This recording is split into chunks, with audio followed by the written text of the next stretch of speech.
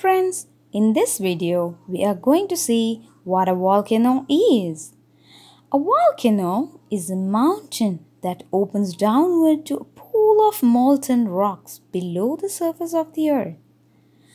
When pressure builds up, eruptions occur, gases and rocks shoot up through the opening and spill over or fill the air with lava fragments.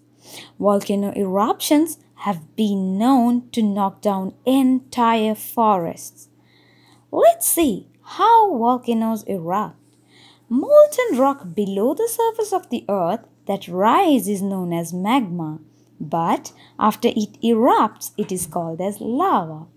Magma is made of molten rock crystals and dissolved gases. Imagine an unopened bottle of soda with sand inside. This magma forces its way upward and there begins an eruption. Magma can be erupted in various ways. Sometimes molten rock simply pours from the vent in as fluid lava flows.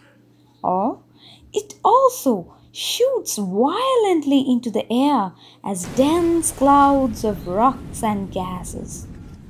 There are about 1,500 potentially active volcanoes worldwide.